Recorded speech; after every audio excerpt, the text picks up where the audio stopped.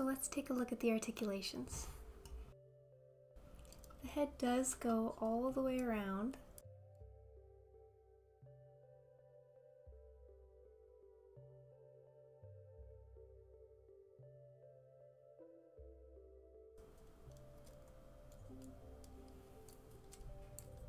Arm can as well, but only in a swinging motion.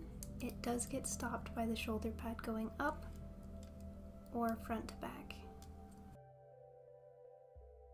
For the hips here, these hip joints are only going to go in one direction.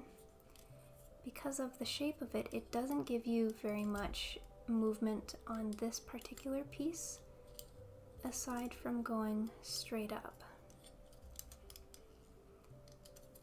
The bonus is the piece right below it, the thigh, does rotate incredibly well.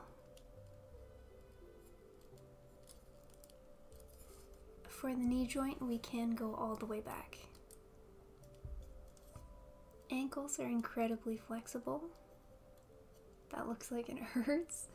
For the midsection, we don't see a lot of movement here. If I try to go forwards, a bit of a bend. Backwards is just straight up.